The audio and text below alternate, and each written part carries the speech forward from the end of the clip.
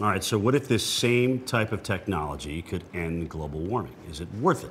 The New York Times article poses the question this week. All right, so let's talk about it with Dr. Emmanuel DiLorenzo, professor and director of a new program in ocean science and engineering at Georgia Tech. Thanks for being with us this morning. Let's start off with what was in the article. According to it, scientists are investigating whether releasing a chemical compound into the air will slow Earth's warming. Is that even possible? Theoretically, it's very possible. In fact, I think it's very sound science. And from a science perspective, I think it's a very interesting kind of geoengineering approach. But if we consider the human factor, this type of approach feels to me like taking a climate pill. And let me explain what I mean by that.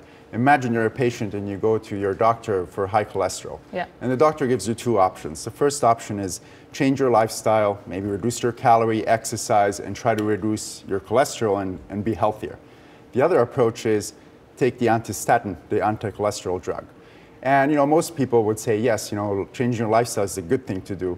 But then at the end of the day, most people will actually take the pill. Right. And so I suspect that in this case of the climate analogy, most governments will end up rather taking the climate pill than doing the hard work of lowering the. All right, so then the question becomes, does taking the pill produce worse side effects than we originally started with?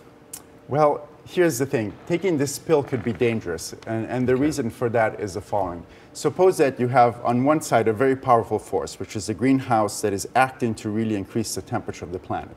And now what you want to do is we want to develop this technology, which is an anti-force of equal powerful, trying to counteract this effect. So now you have a very highly nonlinear system, climate Earth, okay, and you have these two powerful effects interacting. While it seems logical that you could find a balance, in reality, finding that balance is very difficult. And in a nonlinear system, you can have runaway effects and so forth.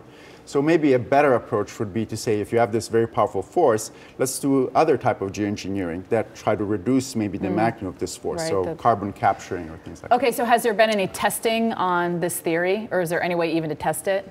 I think that in the New York Times articles, the scientists at Harvard were trying to put in place an experiment somewhere, I don't remember in which region, to actually try to release some of these chemical compounds and measure all these radiative balances that take place. But I was going to say, how do you test this? Because you have such a large patient, if you will. I don't know if a regional test of this kind of release of compounds would scale to a global effect. And then there's all the issues of time scales, like some of the responses of climate Earth are delayed. Right, that's so true. Imagine like you have a knob in your shower, in an old shower, and you're turning the knob towards the hot water, and it's not coming. Freezing, so we all know that, Doctor. And then all of a sudden it becomes so hot, and you're like, oh my gosh, it's so hot, and you turn it down so quick, and then it gets hard to actually balance these two. All right, Dr. Lorenzo, we certainly appreciate you coming on. And the question is, can we outsmart Mother Nature? It's a big globe out there. She always seems to, react.